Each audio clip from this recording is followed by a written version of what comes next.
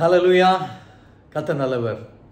அவர் எவ்வளவு நல்லவர்னா அவருடைய ஒரே பேரான குமாரனை நமக்காக சிலுவையில் அனுப்பி நம்மை ரட்சித்தார். இந்த நாளில் கூட நம்ம இயேசுவின் மரணத்தை தியானித்து கொண்டிருக்கிற காலங்களிலே உங்களோடு நான் பகிர்ந்து கொள்ளப் போகிற காரியம் இயேசுவின் கடைசி சம்பாஷணைகள். The last conversations that Jesus had with his disciples. அவங்களுடைய சீஷர்களோடு கூட கடைசியாக அவர் எதை குறித்து பேசியிருப்பார், என்ன பேசினார் என்று சொல்லி வேதம் நமக்கு பதிவு செய்திருக்கிறது. ஸோ இந்த நாளில் அந்த பகுதியை எடுத்து நாம் உங்களோடு கூட நான் பகிர்ந்து கொள்ள தியானிக்க நான் விரும்புகிறேன். அதற்கு முன்பதாக ஒரு ஜெபம். இயேசுவே, நீர் என்னோடு பேசும் என்று சொல்லி, அன்பின் ஆண்டவரே, இந்த நேரத்தில் கூட உங்கள் மரணத்தை தியானிக்கும் இந்த வேளையில் ஆவியானவர் எங்களுக்கு வார்த்தைகளை விட்டு பகிர்ந்து கொடுக்கும்படியாய் நாங்கள் கூப்பிடுகிறோம். எங்கள் செவிகளை நீர் திறவும். இயேசுவே, நீர் இடைப்படும் என்று சொல்லி நாங்கள் கேட்கிறோம். அப்பா, என்னுடைய சத்தத்திற்கு கீழாய் வருகிற ஒவ்வொருத்தர் வாழ்க்கையிலும் இந்த நாளில் இந்த வார்த்தைகள் ஒரு கிரியை நடப்பிக்கட்டும் என்று சொல்லி நான் ஜெபிக்கிறேன். என்னோடும் எங்களோடும் நீர் பேசுங்க ஆண்டவரே. உமது வார்த்தை அது ஜீவன். அந்த ஜீவன் இப்பொழுதே அது கடந்து செல்லட்டும் என்று சொல்லி உங்களுக்கு நாங்கள் ஜெபிக்கிறோம், எங்களை அர்ப்பணிக்கிறோம். இயேசுவின் நாமத்தில் ஜெபிக்கிறேன் நல்ல பிதாவே. ஆமென், ஆமென், ஆமென். ஒரு மனிதனுடைய வாழ்க்கையில் பார்க்கும்போது நீங்கள் யோசிப்போம், கடைசியாக அவர் என்னங்க சொன்னார்? What did he say the last? முக்கியமான காரியங்களை, ஒருவேளை அதுவும் கூட தன்னுடைய மரணத்தை அறிந்த ஒரு மனிதன் அந்த கடைசி தருணங்களிலே before he goes on அவர் கடந்து செல்வதற்கு முன்பதாக அவர் தனக்கு பிரியமானவரிடம் கூப்பிட்டு அவற்றில் என்ன பேசியிருப்பார்? முக்கியமான காரியங்களை பேசியிருப்பார். அப்படித்தானே? ஒருவேளை நானோ நீங்களோ நம்மளுடைய நேரத்தை நாம் அறிந்திருந்தால் அந்த நேரத்துக்கு முன்பதாக நம்ம என்ன செய்வோம்? நமக்கு பிரியமான நமது பிள்ளைகளை கூப்பிட்டு நம்ம சொல்லுவோம், இதெல்லாம் நீங்கள் செஞ்சிருங்க, இதெல்லாம் முக்கியம், இதெல்லாம் என்னுடைய ஆசை, ஒருவேளை இதெல்லாம் நீ நிறைவேற்றுங்க, இப்படியெல்லாம் விரும்பினேன் என்று சொல்லி தான் விரும்பின காரியங்கள், செய்து முடித்த காரியங்கள் என்ன அவர்கள் செய்ய வேண்டும் என்று சொல்லி பகிர்ந்து கொள்வோம். அப்படித்தானே? அதனால தான் இந்த நாளில் கூட இயேசுவின் மரணத்தை தியானித்துக் கொண்டிருக்கிறோம். இந்த நாட்களில் I want to look at what was last conversation, அல்லது கடைசியாய் அவர் சம்பாஷித்த சம்பாஷணைகள் என்ன என்று சொல்லி பார்த்தோம் என்று சொன்னால், ஒருவேளை ஆண்டவருக்கு முக்கியமான காரியங்களை அவர் அந்த நேரத்தில் கண்டிப்பாக சொல்லியிருப்பார் என்று சொல்லி நாம் அறிந்து கொள்ளலாம். அப்போ இந்த காரியங்கள் நீங்கள் பார்த்தீங்கன்னா லூக்கா 22வது அதிகாரத்தில் நம்ம பார்க்கலாம். நம்ம எல்லாருக்கும் தெரியும், பாம் சண்டே, அதற்கு அப்புறமா morning Thursday, good Friday, Easter, இப்படி என்று ஒரு வாரம் நம்ம வைத்திருக்கிறோம். இந்த நாட்களிலே அவர் எரிகோவில் இருந்து எருசலேமுக்கு வந்தார். எருசலேமுக்கு வந்த பிறகு எருசலேமிலே பஸ்கா எனப்படுகிற புளிப்பில்லாத அப்ப பண்டிகை அந்த டைம்ல தான் இதெல்லாம் நடந்தது, நம்ம எல்லாருக்கும் தெரியும். அப்ப அந்த பண்டிகை சமீபத்து வந்தபோது அந்த பண்டிகையை கொண்டாடுவதற்காக ஒரு ஆயத்தம் பண்ண சொல்லி, அந்த ஆயத்தம் பண்ணின அதிகாரத்தில் தான் நம்ம பார்க்கிறோம். 22ஆம் அதிகாரத்தில் அவருடைய கடைசி சம்பாஷணைகள் சொல்லப்பட்டிருக்கிறது, பதிவு செய்யப்பட்டிருக்கிறது. அந்த காரியங்கள் முடிவு வரும்போது அங்கிருந்து அவர் ஒலிவ மலைக்கு கடந்து செல்கிறார். ஒலிவ மலையிலே சென்று அவர் ஜெபிக்கிறார். அந்த ஜெபம் முடிகிற தருணத்திலே அவரை அவர்கள் பிடித்து கொண்டு செல்கிறார்கள். ஹல்லேலூயா. This is just the background of it. சரி, இப்போ இந்த பஸ்கா பண்டிகை சமீபம் ஆன போது அவர் என்ன செய்ய சொன்னார், என்ன செய்தார்கள், அவர்கள் செய்யும் போது என்ன பேசினார்? What were the conversations that Jesus had? இதை தான் நம்ம பார்க்க போகிறோம். ஹல்லேலூயா. சரி, இங்க பார்த்தீங்கன்னா 22ஆம் அதிகாரத்தில் அவர் சொல்லுகிறார், பேதுருவையும் யோவானையும் அழைத்து, நாம் பஸ்காவை புசிக்கும்படிக்கு நீங்கள் போய் அதை நமக்கு ஆயத்தம் பண்ணுங்கள் என்று சொன்னார். நீங்கள் பார்த்தீங்கன்னா அந்த டைமிங் எல்லாம் பார்த்தீங்கன்னா, இந்த பஸ்காவை செலிப்ரேட் பண்ணி அவர் தன்னையே பஸ்கா ஆடாக ஒப்பு கொடுக்க செல்கிறார். ஹல்லேலூயா. பழைய ஏற்பாடு ஒரு சாயல் இல்லையா? அந்த பழைய ஏற்பாட்டில் நடந்த சம்பவம், எகிப்தில் இருந்து ஜனங்கள் விடுதலையாகி வரும்போது தேவன் நியமித்த அந்த காரியங்கள், இந்த புளிப்பில்லாத அப்பத்தை அவர்கள் எப்படி எடுக்க வேண்டும் என்று சொல்லி ஒரு முறையை கற்பித்து, இதை நீங்க தொடர்ந்து செய்யணும் என்று சொல்லி ஆண்டவர் அவர்களுக்கு ஒரு கட்டளையை, நியமத்தை வைத்திருந்தார். அதன்படியாகத்தான் இந்த அப்ப பண்டிகையை அவர்கள் செய்தார்கள். ஆனா இந்த புளிப்பில்லா அப்ப பண்டிகை, இந்த பஸ்கா பண்டிகையோட சிறப்பு என்னன்னா, அங்கதாங்க சத்துருவிடமிருந்து விடுதலை. அந்த நாள்ல அவங்க துரிதமாய் பஸ்காவை சாப்பிட்டு விட்டு துரிதமாய் எகிப்திலிருந்து கிளம்பி சென்றார்கள். ஹல்லேலூயா. பாருங்க, அதே மாதிரி இங்க இன்னொரு பஸ்கா பண்டிகை இன்னைக்கு இந்த நாள்ல நம்ம பார்க்கிறோம். இயேசு அந்த கடைசி பஸ்காவை சாப்பிட்டு விட்டு அவர் அந்த கான்வர்சேஷன் முடிகிற நேரத்திலேயே துரிதமாய் அவர் பிடித்து கொண்டு செல்லப்பட்டு சிலுவையிலே தன்னையே பலியாக ஒப்பு கொடுக்கிற ஒரு நாளுக்காக அவர் கடந்து சென்றார். ஹல்லேலூயா. பாருங்க, எப்படி பிதாவாகிய தேவன் இந்த காரியங்களை ஒழுங்குபடுத்தி இருக்கிறார். நீங்க இதுல இருந்து கூட ஒரு காரியத்தை அறிந்து கொள்ளலாம். ஆண்டவர் எல்லாத்தையுமே நியமித்து ஏற்பாடு செய்து அதனதின் காலத்துல நேர்த்தியாய் செய்கிற தேவன். ஒருவேளை இதை கேட்டுக்கொண்டிருக்கும் போது, ஆமாங்க, என்ன எல்லாரும் செலிப்ரேட் பண்றாங்க, அதனால எனக்கு என்ன அப்படின்னு நீங்க யோசித்தீங்கன்னா, ஒன்றை நீங்க அறிந்து கொள்ள வேண்டும். அதே தேவன் காரியங்களை நேர்த்தியாய் செய்கிற தேவன், உங்களுக்காக அன்று அவருடைய திருக்குமாரனையே அனுப்பின தேவன், இன்னைக்கும் அவர் ஜீவிக்கிற தேவன், இன்னைக்கும் உங்களை பார்த்து கொண்டிருக்கிறார், உங்கள் காரியங்களை அறிந்திருக்கிறார். ஹல்லேலூயா. சரி, சம்பாஷணைகள் என்ன என்று சொல்லி பார்ப்போம். அப்ப இவங்க என்ன சொல்லுகிறார்? எங்க ஆண்டவரை ஆயத்தம் பண்ணணும்னு கேட்கிறாங்க. அவர் சொல்லுகிறார், ஒரு மனுஷன் வருவான், எதிர்படுவான், நீங்க அந்த மனுஷன் வீட்டுல போய் இதற்கான காரியங்களை ஆயத்தம் பண்ணுங்க அப்படின்னு சொல்லும் போது, அவர்கள் ஒரு மேல் வீட்டு அறையில போய் அங்க அந்த பஸ்காவுக்கான காரியங்களை ஒழுங்கு செய்கிறார்கள். வசனம் சொல்லுகிறது, அவர்கள் போய் தங்களிடத்தில் அவர் சொன்னபடியே கண்டு பஸ்காவை ஆயத்தம் பண்ணினார்கள். பாருங்க, God is a God of details. அவர் பெரிய ஒரு மகத்தான ஒரு வேலையை செய்து முடிப்பதற்காக இந்த உலகத்துக்கு வந்தார். தன்னையே தியாகமாய், தன்னையே பலியாய் ஒப்பு கொடுக்கும்படியாக வந்தார். ஆனா பாருங்க, அது கூட அந்த மைன்யூட் டீட்டெயில், நீங்க எங்க ஆயத்தம் பண்ணணும், அந்த மனுஷன் எப்படி வருவான், அவன் நீங்க பாத்தீங்கன்னா அந்த வசனம் சொல்லுகிறது, தண்ணீர் குடம் சுமந்து வருகிற ஒரு மனுஷன். அப்ப the identity of the person, the timing and what he will be doing, அவன் எப்படி வருவான் பாருங்க. isn't it amazing? ஒருவேளை நம்ம நினைக்கலாம் அநேக நேரத்தில், ஆண்டவரே என் சூழ்நிலை உங்களுக்கு தெரியுமாப்பா, நான் என்ன நடந்து கொண்டிருக்கிறதுன்னு உங்களுக்கு தெரியுமா? ஆண்டவருக்கு தெரியுங்க. God knows what you are going through. Even as I am speaking it, I am speaking to you.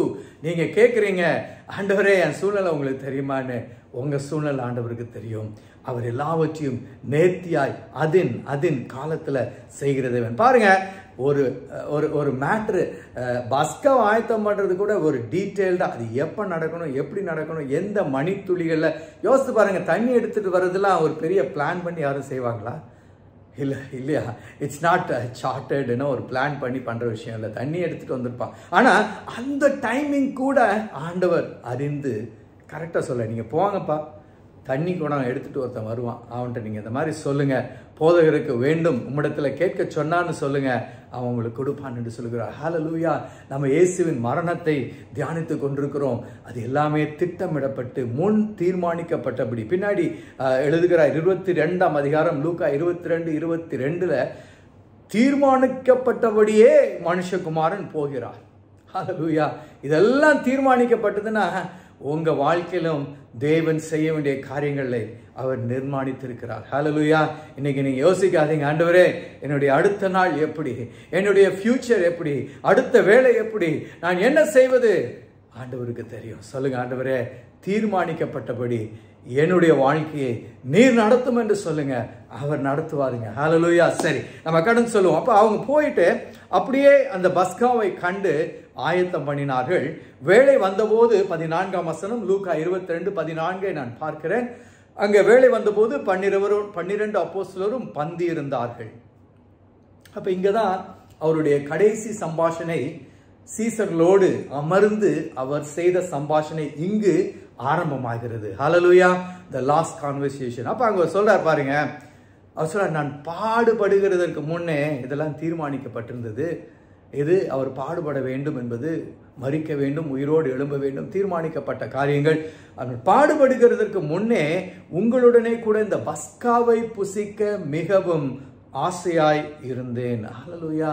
பாருங்க, அவருடைய சம்பாஷணையில அவர் கடைசி சம்பாஷணை, அதுக்கப்புறமா 12 பேரோடு கூட அவர் மரிப்பதற்கு முன்பதாக அவர் சம்பாஷணை செய்யவில்லை. Not with all together. ஹல்லேலூயா. அப்ப இந்த இடத்துல சொல்றாரு, நான் பஸ்காவை புசிக்க ஆசையாக இருந்தேன். தேவனுடைய ராஜ்யத்திலே இது எது? இந்த பஸ்கா நிறைவேறும் அளவும் நான் இனி அதை புசிப்பது இல்லை என்று உங்களுக்கு சொல்லுகிறேன் என்று அவர் பாத்திரத்தை எடுத்து ஸ்தோத்திரம் பண்ணி அவங்களுக்கு அந்த பஸ்காவில் அப்ப பகிர்ந்து கொள்கிறார். ஹல்லேலூயா. உங்களுடைய கவனத்தை நான் இங்கே திருப்ப விரும்புகிறேன். இந்த பஸ்கா இது அவர் தன்னையே பலியாக ஒப்பு கொடுத்த ஒரு பஸ்கா. ஹல்லேலூயா. அவர் உங்களுக்கும் எனக்குமாக அவர் இந்த பஸ்காவை அவர் நிறைவேற்றுகிறார், அவரையே செல்கிறார்.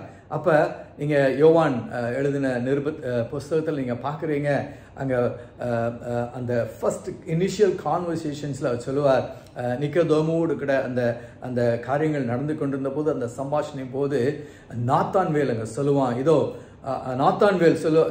நாத்தான்வேலோடு அவர் அந்த சம்பாஷணையின் போது சொல்லுவார், உலகத்தின் பாவத்தை சுமந்து தீர்க்கிற தேவாட்டுக்குட்டி என்று சொல்லி யோவான் அவரை குறித்து சொல்லுவாரு. அப்ப இந்த நேரத்தில் பாருங்க, இந்த உலகத்தின் பாவத்தை சுமந்து தீர்க்கிற தேவாட்டு குட்டியாக இங்கு நம்ம பார்க்கிறோம். இயேசு கிறிஸ்து அந்த கடைசி சம்பாஷணை சொல்லுகிறார், தேவனுடைய ராஜ்யத்திலே இது நிறைவேற வேண்டும் என்று சொல்லுகிறார். அப்படின்னா என்னங்க?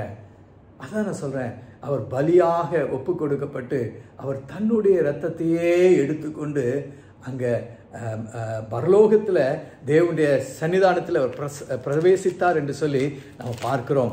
நீங்க இந்த காரியத்தை அறிந்து கொள்ளும் போது அதுதான் அவருடைய ஒரே ஒரு முக்கியமான ஒரு காரியம்.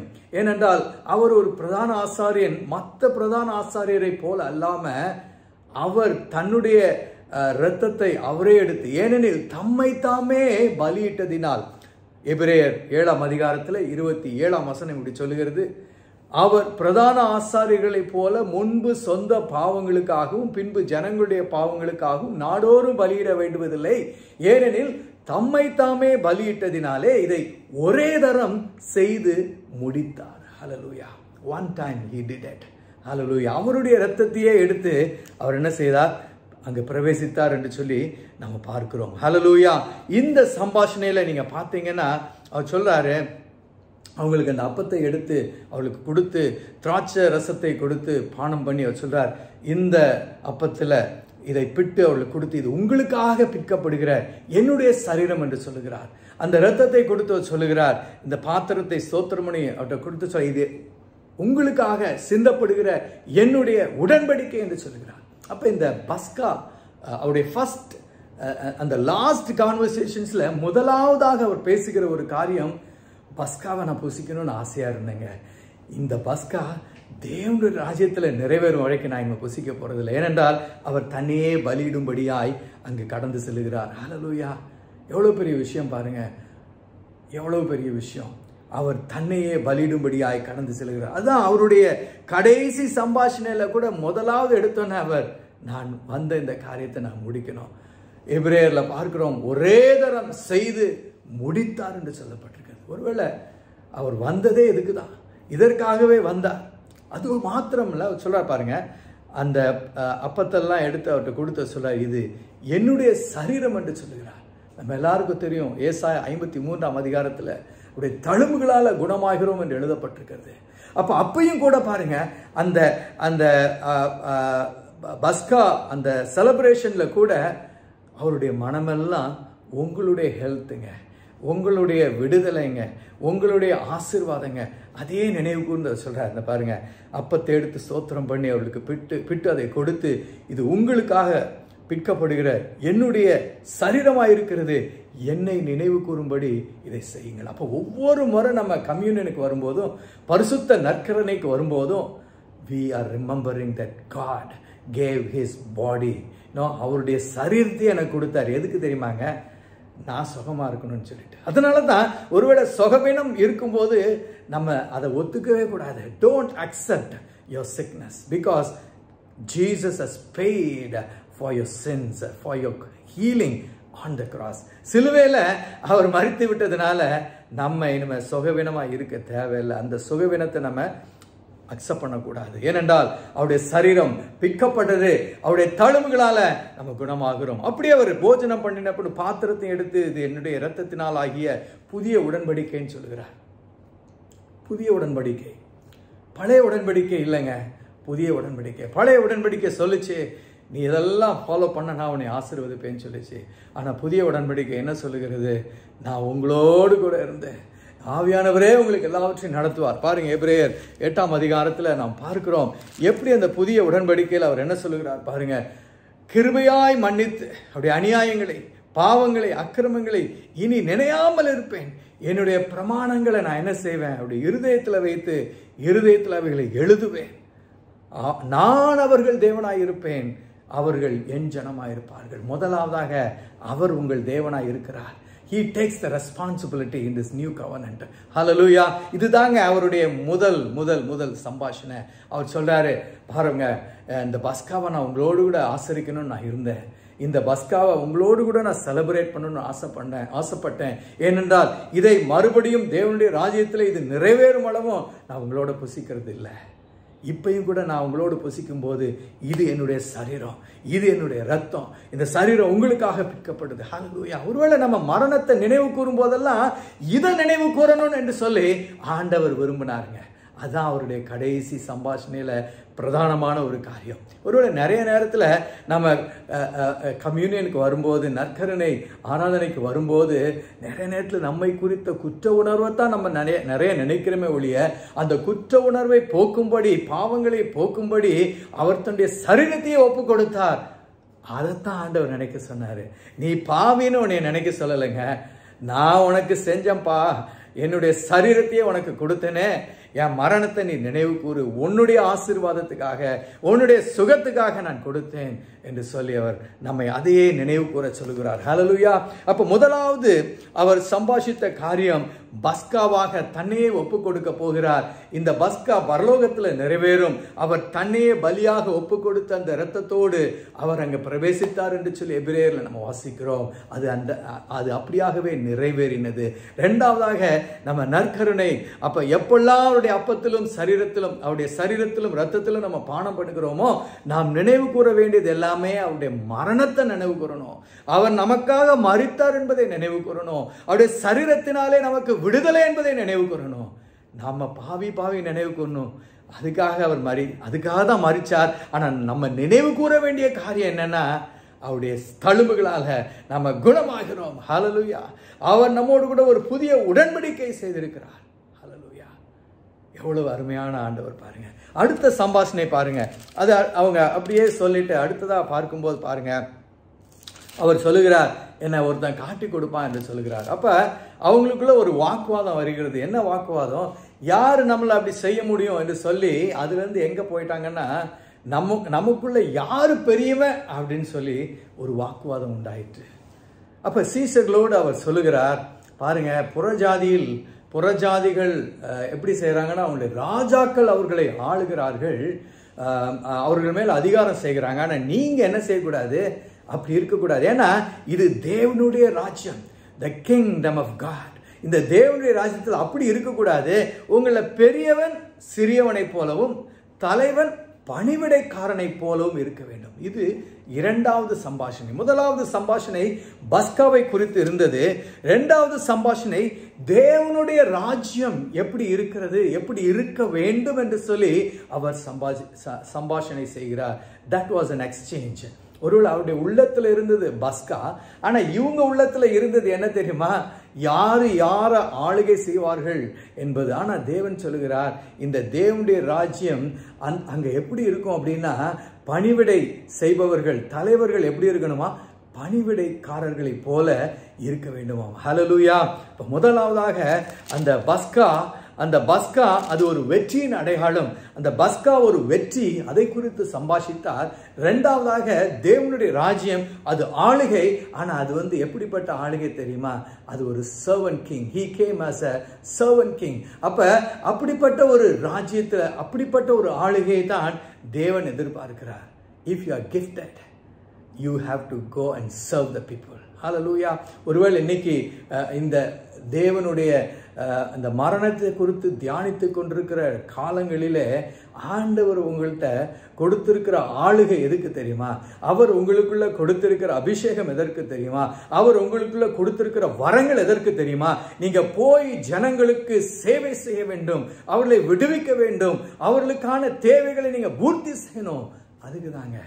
உங்களுக்கு ஞாபகம் இருக்கிறது, ஆண்டவர் அந்த மலை பிரசங்கம் முடித்த போது அவர் சீசர்ட்டு சொல்றாரு, நீங்களே போய் அவங்களுக்கு உணவை கொண்டு வாங்கன்னு சொல்றாரு. அப்ப whoever is called to serve, நீங்க யாரெல்லாம் ஊழியக்காரனாய் ஒருவேளை இதை கேட்டுக்கொண்டிருக்கிறீங்களோ, the gifting that you have, the anointing that you carry, the call that you have is to serve the people. Hallelujah. இதுதான் அவருடைய கடைசி சம்பாஷணை சீசரோடு அவர் சொல்ல அந்த பாருங்க, நீங்களாம் அப்படி இருக்கக்கூடாது.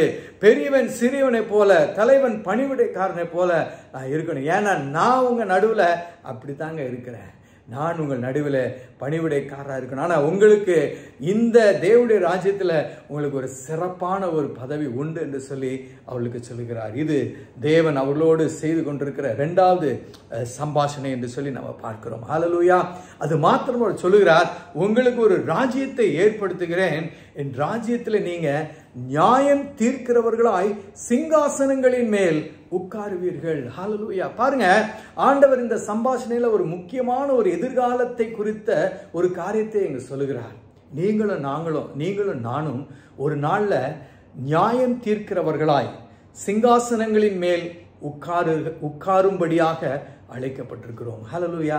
நம்ம எப்படிங்க நியாயம் தீர்க்க முடியும்? நம்மளே ஒழுங்கா இல்லைனா அப்ப நம்ம வாழ்க்கை நியாயமாய் நடத்தப்பட வேண்டும். S, we are all under grace. கிருபையின் கீழா இருக்கிறோம். தேவன் நம்முடைய காரியங்கள் எல்லாவற்றையும் அவருடைய ரத்தத்தினால மன்னித்து விட்டார். உண்மைதான். ஆனா நம்மளுடைய வாழ்க்கை அது நாளுக்கு நாள், அதான் வசனம் சொல்லுகிறது, பரிசுத்தமாய் இருக்கிறவன் இன்னும் பரிசுத்தமாய் இருக்கட்டும், பரிசுத்தமாய் இருக்கிறவன் இன்னும் பரிசுத்தமாய் இருக்கட்டும். We are marching towards holiness because one day you and we have to sit on the throne and judge the world. Hallelujah. எவ்வளவு பெரிய காரியம் பாருங்க. பஸ்காவை குறித்து பேசுகிறார். லாஸ்ட் கான்வர்சேஷன், நம்ம கடைசியாய் தேவன் செய்த சம்பாஷணை குறித்து பார்க்கிறோம். லாஸ்ட் கான்வர்சேஷன் பஸ்கா. நான் போய் பரலோக ராஜ்யத்தில் இந்த பஸ்காவை நான் என்னையே பலியாய் ஒப்பு கொடுத்து நிறைவேற்றணும். அதுதான் அவருடைய நோக்கம், பிரதான நோக்கம். அதை குறித்து பேசுகிறார். அந்த அதே தருணத்தில் அவர் he was also அப்பத்தை கொடுத்து, திராட்சை ரசத்தை கொடுத்து, இது என்னுடைய சரீரம், இது என்னுடைய ரத்தம், இது உங்களுடைய சுகத்துக்காக பிற்கப்படுகிறது, இது புது உடன்படிக்கை என்று சொன்னார். அடுத்ததாக அவர் சொல்றார், தேவனுடைய ராஜ்யம். பாருங்க, தேவனுடைய ராஜ்யத்தில் நீங்க எப்படி இருக்கணும்? ஏன்னா ஒரு நாள் நீங்களும் நான் போய் ஏற்படுத்துகிறேன், தேவ ராஜ்யத்தை ஏற்படுத்த போகிறேன். அந்த ராஜ்யத்தில் நீங்க நியாயம் தீர்க்கிறவர்களாய் சிங்காசனங்களின் மேல் உட்காருவீர்கள். ஒருவேளை நீங்க யோசிக்கலாம், எவ்வளவோ பிரச்சனை மேல பிரச்சனைங்க, நான் ப்ரே பண்ணிட்டே இருக்கிறேன், ஆனாலும் பிரச்சனை வந்து கொண்டிருக்கிறது. Don't be டிஸ்ஹார்ட்டன்ட். ஒருவேளை நீங்க சோர்ந்து போக தேவையில்லை. பிரச்சனைகள் உண்டு, உபத்திரவங்கள் உண்டு, ஆனா அதன் மத்தியில கர்த்தர் உங்களோடு இருக்கிறார். ஹல்லேலூயா. ஏன்னா அவர் உங்களுக்காக ஒரு வாசஸ்தலத்தை ஆயத்தம் படுத்துகிறார், உங்களுக்காக ஒரு தேவனுடைய ராஜ்யத்தை ஏற்படுத்துகிறார். அந்த ராஜ்யத்துல ஒரு நாள் நீங்கள் சிங்காசனங்களின் மேல் உட்காருவீர்கள். ஹல்லேலூயா. This is his second conversation. பஸ்காவை குறித்து பேசுகிறார், தேவனுடைய ராஜ்யத்தை குறித்து பேசுகிறார். ஹல்லேலூயா. பஸ்கா, தேவனுடைய ராஜ்யம். மூன்றாவதாக ஒரு காரியத்தை குறித்து நம்ம பார்க்கிறோம். அப்ப இதெல்லாம் பேசிக்கொண்டிருக்கும் போது அவர் சீமோனை பார்த்து அவர் சொல்லுகிறார், சீமோனே சீமோனே, கோதுமையை சுளகினால் புடைக்கிறது போல சாத்தான் உங்களை புடைக்கிறதற்கு உத்தரவு கேட்டு கொண்டான். ஒரு வித்தியாசமான ஒரு வார்த்தையில் அவர் மரணத்தை நோக்கி செல்ல போகிறார். கடைசி சம்பாஷணையில யோசித்து பாருங்க. நான் நினைக்கிறேன் சீமோனுடைய ரியாக்ஷன் எப்படி இருந்தது என்று சொல்லி யோசித்து பார்க்கிறேன். சீமோன் சொல்றான் உடனே, ஆண்டவரே, காவலிலும் சாவலிலும் உம்மை பின்பற்றி வர ஆயத்தம் என்று சொல்றான். He is like, பீட்டர் எப்பயுமே ஒரு எக்ஸைட்டட் பர்சன். அவர் சொல்றாரு, சாத்தான் உங்களை புடைக்கிறதற்கு உத்தரவு கேட்டுக்கொண்டான். ஒரு காரியத்தை உங்களுக்கு நான் சொல்ல விரும்புகிறேன். உங்க வாழ்க்கையில நடக்கிற எந்த காரியமுமே நீங்கள் நினைக்காதீங்க சத்ரு போராட்டம், சத்ரு வந்து என்னை அது செஞ்சுட்டான் இது செஞ்சுட்டான். எஸ், உண்மை, நமக்கு போராட்டம் உண்டு, உபத்திரவம் உண்டு, நமக்கு ஒரு எதிரி உண்டு, ஒரு சத்ரு உண்டு, பிரச்சனைகள் உண்டு, எல்லாம் உண்மைதான். ஆனால் தேவன் அவனை விட ஒரு பெரிய ஞானிங்க. ஹல்லேலூயா. அவர் சத்ருவை பயன்படுத்துகிறதுல அவரை போல ஒரு பெரிய ஞானி இல்லவே இல்லை. ஹல்லேலூயா. இன்னைக்கு உங்கள் வாழ்க்கையில் என்ன பிரச்சனை, என்ன சத்ரு போராட்டினாலும் நீங்கள் மகிழ்ந்து களி கூறலாம். ஏன்னா அப்படிதான் யாக்கோபு சொல்லுகிறார், உபத்திரவத்தில் நீங்கள் consider it as a joy when you undergo trials and tribulations என்று சொல்லுகிறார். அஃப்கோர்ஸ் அதை குறித்து நம்ம இன்னொரு நாள் பார்க்கலாம். ஆனால் பாயிண்ட் என்னன்னா, நீங்கள் சந்தோஷமா இருங்க. ஏன்னா சத்ரு உங்களை புடைக்கிறதுக்கு கூட ஆண்டவர்கிட்ட உத்தரவு கேட்டு அவருடைய அனுமதி இல்லாம உங்க வாழ்க்கையில ஒரு அணுவும் நடக்க முடியாது. Hallelujah. You don't have to give credit to the enemy for anything that's happening on your life. I'm speaking to you directly. Don't keep repeating that the enemy is doing something in your life. No, without God's explicit permission or approval or overseeing it, nothing can go wrong in your life. Hallelujah. நீங்க சொல்லுங்க, ஆண்டவரே என் வாழ்க்கை உங்க கையில இருக்கு ஆண்டவரே. அவன் எதுவும் செய்ய முடியாது, நீங்க தான் செய்ய முடியும். யாரும் என்னை எதுவும் செய்ய முடியாது. ஏனென்றால் என் எதிர்காலம், என்னுடைய வாழ்க்கை, ஆவி, ஆத்மா, சரீரம் அவருடைய கருத்தில் இருக்குது. ஹல்லேலூயா. எவ்வளவு பெரிய உண்மை இல்லைங்க.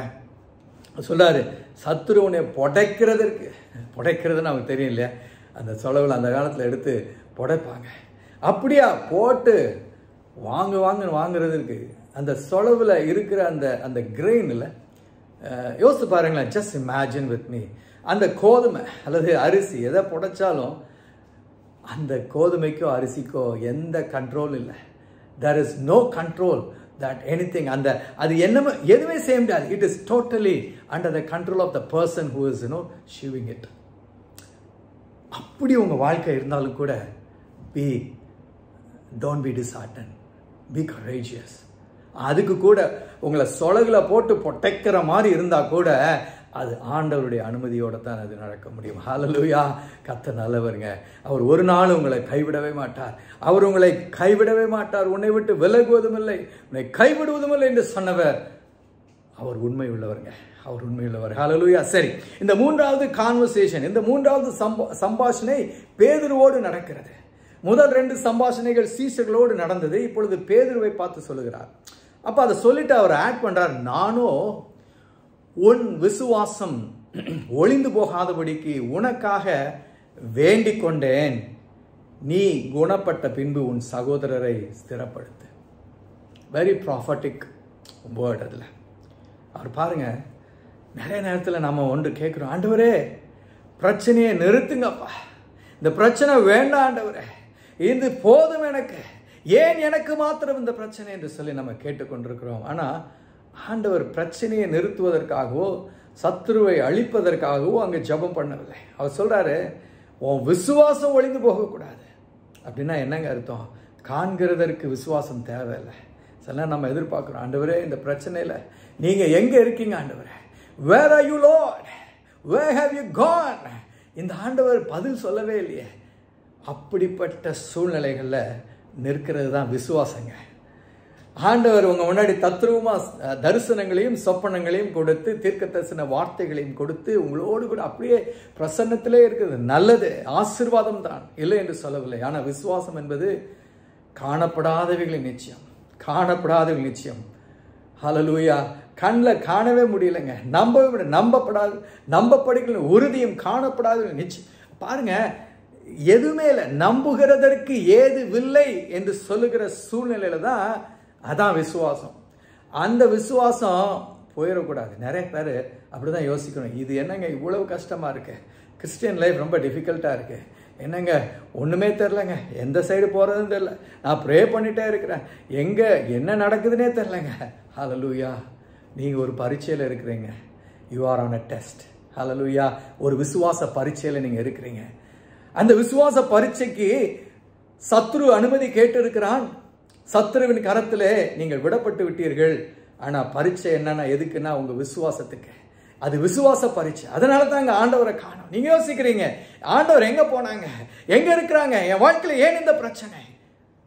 I want to tell you that. வருஷம் ஃபுல்லா ஒரு டீச்சர் எல்லாவற்றையும் சொல்லி கொடுத்தார். ஆனா எக்ஸாம் வரும்போது டீச்சரை காணோம், டீச்சர் எங்கேயுமே இல்லை. அதாங்க உங்கள் வாழ்க்கையிலையும் இந்த எக்ஸாம் நடக்கும்போது, இந்த விசுவாச பரீட்சை நடக்கும்போது அங்கே டீச்சர் இருக்க மாட்டார். இயேசு என்று சொல்லுகிற டீச்சர் அங்கே இல்லை, பரிசுத்த ஆவியானவராகிய டீச்சர் அங்கே இல்லை. ஏன்னா இந்த எக்ஸாமை நீங்கள் தான் எழுதணும். அதான் அவர் சொல்கிறார், ஆண்டவர் சொல்கிறார், உன் விசுவாசம் ஒளிந்து போகாதபடிக்கு உனக்காக வேண்டிக் கொண்டேன். இன்னைக்கு ஆண்டவருடைய ஜெபம் உங்களுடைய பிரச்சனைக்காக அல்ல. ஏன்னா அந்த பிரச்சனை கொடுத்திருக்கிறதே ஒரு விசுவாச வெற்றிக்காக. ஹல்லேலூயா. நிறைய நேரத்தில் நம்ம நினைக்கிறோம், ஆபிரகாம் ரொம்ப நாளாக காத்து கொண்டிருந்தான் ஒரு குழந்தைக்காக என்று சொல்லி. ஆனால் நான் உங்களுக்கு சொல்லுவேன் என்னன்னா, ஆபிரகாமுடைய விசுவாசத்துக்காக ஆண்டவர் காத்து கொண்டிருந்தார். ஹல்லேலூயா, ஹல்லேலூயா. இன்னைக்கு ஒருவேளை கூட உங்க விசுவாச வளர்ச்சிக்காக, உங்களுடைய விசுவாச வெற்றிக்காக ஆண்டவர் வெயிட் பண்ணிட்டே இருக்கிறாரு. அந்த விசுவாச வெற்றி வரும்போது உங்களுடைய சோதனை நிற்கும், உங்களுடைய பிரச்சனை நிற்கும், நீங்க அடுத்த ப்ரொமோஷனுக்கு போறீங்க. ஹல்லேலூயா. சரி, இந்த சம்பாஷணைக்கு நம்ம திரும்பவும் வருவோம். என்ன நடக்கிறது? உனக்காக வேண்டிக் கொண்டேன், நீ குணப்பட்ட பின்பு உன் சகோதரரை ஸ்திரப்படுத்து. ஹல்லேலூயா. நிறைய நேரத்தில் இது ஏன் இந்த வார்த்தை என்று சொல்லி நீங்க பார்த்தீங்கன்னா, நமக்குள்ள கசப்பு வருகிறது, முறுமுறுத்தல் வருகிறது, வேதனை வருகிறது, கேள்விகள் வருகிறது.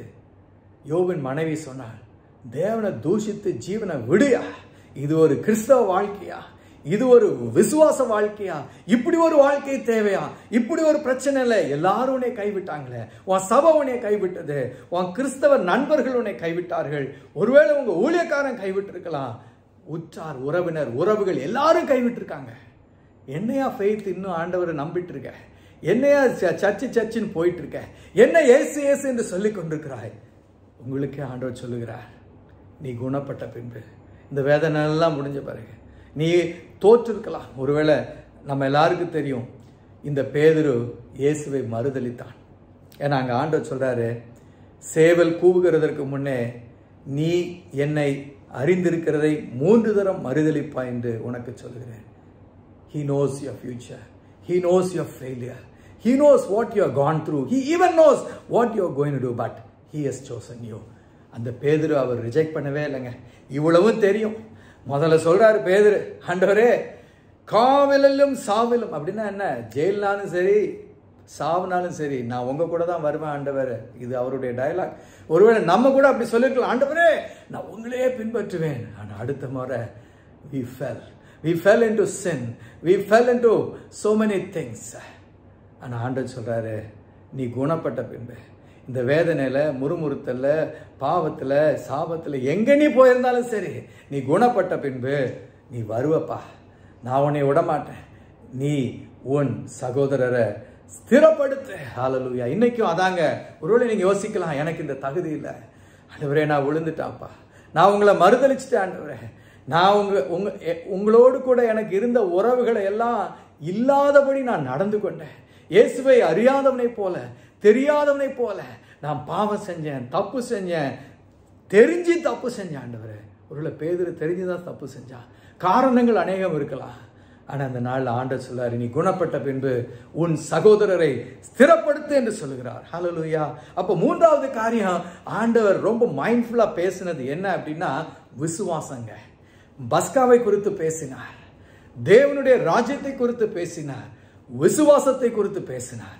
ஏன்னா அந்த விசுவாசம் தாங்க அது த கரன்சி ஆஃப் த ஹெவன். ஹல்லேலூயா. ஒருவேளை பரலோகத்தின் ஒரு கரன்சி அப்படின்னா அது விசுவாசம்தான். விசுவாசத்தினாலே எல்லாம் கூடும் என்று சொன்னார். தேவனாலே எல்லாம் கூடும், விசுவாசிக்கிறவனுக்கு எல்லாம் கூடும் என்று சொன்னார். அதான் சொல்றாரு, இந்த விசுவாசத்தை என்ன செஞ்சேன், ஒளிந்து போகாதபடிக்கு. பாருங்க, அவ்வளவு பெரிய பிரச்சனை, அவ்வளவுதான் முடிஞ்சது அப்படின்னு சொல்லி நினைக்கிற அளவுக்கு இருந்தா கூட ஆண்டவர் உங்களை கைவிட மாட்டார். ஹல்லேலூயா, ஹல்லேலூயா. 3 காரியங்களை பார்த்தோம். பஸ்காவை குறித்து பார்த்தோம், அவரே பலி என்று சொல்லி பார்த்தோம், அவருடைய மரணத்தை நினைவு கூற வேண்டும் என்று சொல்லி பார்த்தோம். அவர் பஸ்காவாக தேவனுடைய ராஜ்யத்தில் இதை நிறைவேற்ற வேண்டும், அதுவரைக்கும் நான் எடுக்க மாட்டேன்னு சொல்றாரு. That was is primary thing. அவர் தன்னையே பலியாக ஒப்பு கொடுத்து ஒரே தரம் செய்து முடித்தார். ஏனென்றால் நீங்க நல்லா இருக்கணும்னு சொல்லிட்டு, தரித்திரர் ஆகாதபடிக்கு ஐஸ்வர்யவான் ஆகும்படிக்கு, நீங்க சுகமா இருக்கும்படிக்கு, நீங்க வாழ்ந்திருக்கும்படி, சுகித்திருக்கும்படி அதை நினைவு கூறுங்க. The price is paid on the cross. We cannot accept anything else other than what Jesus had paid it for. ஆண்டவர் நமக்காக மரித்தார். ஹல்லேலூயா. இரண்டாவதாக, தேவனுடைய ராஜ்யம் எப்படி இருக்கிறது, தேவனுடைய ராஜ்யத்தில் எப்படி பணிவிடை செய்ய வேண்டும், எப்படி ஒரு நம்பிக்கை நமக்கு இருக்கிறது என்று சொன்னார். மூன்றாவதாக, உனக்கு பிரச்சனை இருக்கும், நீ பிரச்சனையில போக போற, நீ மறுதலிக்க போற, ஆனாலும் உன்னுடைய விசுவாசம் ஒளிந்து போகாதபடிக்கு நான் உனக்காக வேண்டிக் கொண்டேன் என்று சொன்னார். ஹல்லேலூயா. எவ்வளவு நல்ல ஒரு காரியம் பாருங்க. எவ்வளவு ஒரு ஆண்டவர் அந்த அந்த முக்கியமான நேரத்தில் கூட பாருங்க, அவர் அந்த சம்பாஷணைகளில் அவருடைய நோக்கம் அது பஸ்கா, அவருடைய ராஜ்யம் அது தேவராஜ்யம், நமக்கு அதில் என்ட்ரி எங்கன்னா விசுவாசம், அதை குறித்து பேசுகிறார். அதனால இந்த மூன்றும் பிரதான காரியங்களாக அவர் பேசுகிறார். இன்னும் ஒரு காரியத்தை சொல்லி நான் முடிக்க விரும்புகிறேன். ஒரே ஒரு காரியம் பாருங்க, அங்கே அவர் இதெல்லாம் பேசிட்டு அவர் சொல்லுகிறார், நீங்கள் ஒலிவமலைக்கு புறப்பட்டு சேர்ந்து அங்கே போய் ஜோம் பண்ணுவோன்னு சொல்லி அந்த சீசர்களோடு நடந்த கடைசி காரியம், அவர் ஒலிவமலைக்கு சென்று அங்கே ஜோம் பண்ணுங்கன்னு சொல்லிட்டு அவர் என்ன சொல்கிறார், ஒரு கல்லறி தூரம் போய் முழங்கால் படிட்டு அவர் ஜெபிக்கிறார். ஹல்லேலூயா. This is his prayer, the final prayer probably.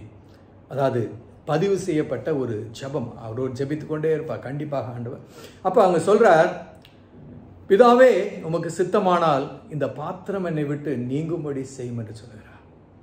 ஆயினும் உம்முடைய சித்தத்தின்படி நடக்க கடவுது என்று சொல்கிறார். ஹல்லேலூயா. இன்னைக்கு ஒருவேளை நீங்க போய்கொண்டிருக்கிற பாதையில, பிரச்சனைகள் நடுவில், விசுவாச பரீட்சையின் நடுவில் உங்களுக்குன்னு ஒரு பாத்திரம் கொடுக்கப்பட்டிருக்கிறது. அது கஷ்டமான பாத்திரமா இருக்கலாம். ஆண்டவரே, இந்த பிரச்சனை இந்த மனுஷனோடு இருக்கிறது, இந்த மனுஷியோடு இருக்கிறது, இந்த வியாதியோடு இருக்கிறது, முடியல ஆண்டவரே. ஆனா ஆண்டவர் தெரிந்து சொல்லுகிறார், ஆண்டவரே இந்த பாத்திரம் நீங்க கூடுமானால் நீங்கட்டும், ஆனா என்னுடைய சித்தத்தின்படி இல்ல, உங்க சித்தத்தின்படி நடக்கட்டும். The last conversation with probably the recorded conversation with the Father, பிதாவோடு அவர் செய்த ஜெபம், சீசர்களோடு சேர்ந்து செய்த ஜெபம். நீங்க பார்த்தீங்கன்னா அவர் சொல்றாரு, சோதனைக்கு உட்படாதபடிக்கு எழுந்திருந்து ஜெபம் பண்ணுங்கள். இதுதான் அவர் செய்த கடைசி ஒரு வார்த்தை. அதற்கப்புறமா அவர் பிடித்துட்டு போறாங்க. இந்த லூக்கா 22ஆம் அதிகாரம் 46ஆம் வசனத்துல, நீங்கள் நித்திரை பண்ணுகிறது என்ன, சோதனைக்கு உட்படாதபடிக்கு எழுந்திருந்து ஜெபம் பண்ணுங்கள். கடைசியா அந்த கான்வர்சேஷன்ல சொன்ன காரியம், எழுந்திருந்து ஜெபம் பண்ணுங்கள். ஹல்லேலூயா. இந்த நாள்ல கூட நம்ம செய்ய கஷ்டப்படுகிற ஒரு காரியம் அப்படின்னா நான் சொல்லுவேன் ஜெபம். Because prayer is relationship with God. Prayer is warfare. Prayer is talking to the forces, warfare prayer. அப்ப இந்த ஜெபத்தை நம்ம செய்யவே விடவே கூடாதுங்க. விழித்திருந்து எழுந்திருந்து ஜெபம் பண்ணுங்க. அப்ப கடைசி ஆண்டவர் சொன்னது என்னன்னா, ஜெபம் பண்ணுங்கப்பா. சீசர்ல பார்த்து அவர் சொன்னது, விழித்திருந்து ஜெபம் பண்ணுங்க. ஹல்லேலூயா. அதற்கப்புறமா அவர் பேசின வார்த்தை, முத்தத்தினாலே காட்டி கொடுக்கிறாயா என்று சொல்லி யூதாசோடு பேசினார். So betrayer is an enemy. ஹல்லேலூயா. விழுந்து போனவன் தேவனுக்கு எதிரி அல்ல, ஆனால் காட்டி கொடுக்கிறவன் தேவனுக்கு எதிரியாகி போனான். ஒருவேளை நீங்கள் யாரோடு உறவுகள் வைத்திருக்கிறீங்க, யாரோடு உங்கள் உறவுகள், the wrong relationship, the wrong connections, அது முக்கியமான காரியம். ஹல்லேலூயா. மிக மிக முக்கியமான காரியம். யூதாஸ் வைத்திருந்த தொடர்புகள், பரிசேயரோடு, இயேசுவுக்கு விரோதிகளோடு வைத்திருந்த ஒரு தொடர்பு அவனை துரோகியாய் மாற்றி போட்டது. ஒருவேளை இந்த நாளில் I want to pray for you and close it. கடைசி 2 காரியம் நம்மளுடைய காரியம். விழித்திருந்து ஜெபம் பண்ணுங்க. சோதனைக்கு உட்படாதபடி ஜெபம் பண்ணுங்க. உங்களுடைய தொடர்புகள், கனெக்ஷன்ஸ், இயேசுவின் விரோதிகளோடு யூதாஸ் வைத்திருந்த கனெக்ஷன்ஸ், அது இயேசுவுக்கு துரோகியாய் அவனை மாற்ற செய்தது. இன்னைக்கும் வாழ்க்கையில் நீங்கள் யாரோடு தொடர்பு வைத்திருக்கிறீங்க, that is gonna to make you உங்களை துரோகியாய் மாற்றக்கூடிய ஒரு தொடர்புகள் உங்களுக்கு இருக்கிறதா? நீங்கள் உங்களை துரோகியாக மாற்றக்கூடிய எந்த தொடர்புகளும் உங்களுக்கு தேவையில்லாத தொடர்புகள். ஹல்லேலூயா. I am talking to someone. நீங்கள் யோசிங்க, இந்த கனெக்ஷன், இந்த கான்டாக்ட், இது ஆண்டவருக்கு பிரியமானதா ஆண்டவருக்கு பிரியம் இல்லாததா? இது ஆண்டவருக்கு பிரியமில்லாத தொடர்பாக இருக்கும் என்று சொன்னால் அந்த தொடர்பு உங்களை தேவனுக்கு துரோகியாய் மாற்றி போடும். ஹல்லேலூயா. இந்த லெந்து காலத்தில் நம்ம அவருடைய மரணத்தை நமக்காகவே மரித்த அவரை குறித்து தியானிக்கும் போது அவருக்கு பிரியமில்லாத காரியங்களை, அவருக்கு விரோதமான காரியங்களை செய்வதற்கான எந்த தொடர்புகளையும் நீங்க சிவியர் பண்ணுங்க. ஹல்லேலூயா. விழித்திருந்து ஜெபம் பண்ணுங்க. கர்த்தர் உங்களை ஆசீர்வதிப்பார். உங்களை அழைத்தவர் உண்மையுள்ளவர், உங்களை தெரிந்து கொண்டவர் உண்மையுள்ளவர். உங்க விசுவாச பரீட்சையில உங்க விசுவாசம் ஒளிந்து போகாதபடிக்கு அவர் உங்களுக்கு உதவி செய்வார். But be careful about your connections. ஹல்லேலூயா. நாம் ஜெபம் பண்ணுவோம். அன்பின் ஆண்டவரே, இந்த நாளில் உங்களுக்கு நன்றி சொல்லுகிறோம். இந்த கடைசி சம்பாஷணைகளில் நீர் பேசின கடைசி சம்பாஷணைகள் உயிரோடு இருக்கும்போது அப்பா நீர் பேசின இந்த காரியங்களை குறித்து நாங்கள் பார்த்தோம், தியானித்தோம். அப்பா உண்மையே பலியாக ஒப்பு கொடுத்தேன். பரலோக ராஜ்யத்தில், தேவனுடைய ராஜ்யத்தில் இந்த பஸ்கா நிறைவேறும் அளவும் நான் இதை புசிப்பதில்லை என்று சொல்லி அப்பா உண்மையே எங்களுக்கு பலியாய் ஒப்பு கொடுத்தீர். சரீரத்தை அப்பா பிட்க கொடுத்து எங்களுக்கு சுகத்தை ஆண்டவரே நீர் உறுதி செய்தீர். உடைய ரத்தத்தினாலே ஒரு உடன்படிக்கை செய்து எங்களுக்கு ஆண்டவரே ஒரு சேமத்தை கொடுத்தீர். ஆண்டவரே புதிய பிரமாணங்களை நீர் ஓபன் பண்ணி நான் உன் தேவனா இருப்பேன். First I am your God, then you will be my children என்று சொன்னீங்க ஆண்டவரே. அது மாத்திரமில்லை, எங்களுடைய விசுவாச பரீட்சையில விசுவாசம் ஒளிந்து போகாதபடிக்கு எங்களுக்காய் வேண்டிக் கொள்ளுகிற தேவனாய் நீர் கடந்து வந்திருக்கிறீர். அப்பா நீர் ஆண்டவரே அப்பா அந்த ஒலிவ மலையில ஆண்டவரே ஜெபித்த போது அப்பா உமது வேர்வை இரத்த துளிகளாக விழுந்து நீர் ஜெபித்த போது அப்பா அவங்க தூங்கிட்டு இருந்தாங்க. ஆனா கூட நீங்க சொன்னீங்க, நீங்க எழும்பி ஜெபம் பண்ணுங்கப்பா, நீங்க சோதனைக்கு உட்படாதபடிக்கு உங்களுக்காக நீங்க ஜெபம் பண்ணுங்கன்னு சொன்னீங்க. அப்பா கடைசியாக உங்களுடைய வார்த்தை ஆண்டவரே யூதாசுக்கு சென்றது. அப்பா முத்தத்தினாலே காட்டி கொடுக்கிறாய். கூடவே இருக்கிற மாதிரி நினைச்சிட்டு என்னை ஏமாத்திட்டியே, கூடவே இருக்கிற மாதிரி சொல்லிட்டு என்னை காட்டி கொடுத்தாயே. அப்பா அந்த நேரத்தில் தேவையில்லாத தொடர்புகள், அப்பா சரியில்லாத உறவுகள் ஆண்டவரே இதை கேட்கிற ஒவ்வொருத்தருடைய வாழ்க்கையிலும் இருந்து விலகட்டும். ஆண்டவரே பேதுவை போன்ற கிருபைகள் கொடுக்கப்படட்டும். அப்பா யூதாசை போல ஆண்டவரே உமக்கு துரோகியாய் அப்பா உறவுகளுக்கு துரோகியாய் மாறி போகாதபடிக்கு நீர் காத்துக்கொள்வீராக, ஆசீர்வதிப்பீராக. இந்த நேரத்தில் கூடப்பா I'm going to pray for the people who are looking for a miracle in their life. ஒரு சுகத்துக்காக அப்பா, ஒரு விடுதலைக்காக, ஒரு அற்புதத்துக்காக இயேசுவே என்று சொல்லி இந்த நேரத்தில் உம்மையே நோக்கி கூப்பிடுகிற ஒவ்வொருத்தரையும் அவங்க எங்க இருந்தாலும் சரி, whatever they are doing, whenever they are hearing these words, Lord, I pray a breakthrough will happen in Jesus' name. A deliverance will follow them, pursue them, peace will surround them. சமாதானம் சந்தோஷம் சூழ்ந்து கொள்ளட்டும். ஒரு அற்புதம் நடப்பதாக, சுகம் உண்டாவதாக, பதில் வருவதாக என்று சொல்லி நான் கட்டளை கொடுக்கிறேன். இவளுக்கான அற்புதத்தை தடை செய்திருக்கிற எல்லா கிரியைகளையும் இயேசுவின் நாமத்தில் நான் கட்டுகிறேன். இயேசுவின் நாமத்தில் சுகம் உண்டாகட்டும். அப்பா உமது நாமம் மகிமைப்படுவதாக, சாட்சியாய் நிற்பார்களாக. நீர் உதவி செய்யும். குணப்படுத்தப்பட்ட பின்பு சகோதரரை ஸ்திரப்படுத்துவார்களாக. இயேசுவின் நாமத்தில் ஜெபிக்கிறேன் நல்ல பிதாவே. ஆமென் and ஆமென் ஆமென். கர்த்தர் உங்களை ஆசீர்வதிப்பாராக. மீண்டுமாய் உங்களை சந்திக்கும் வரைக்கும் கர்த்தருடைய கிருபை உங்களோடு இருப்பதாக. God bless you. John Prince and Vasanthi. Thank you.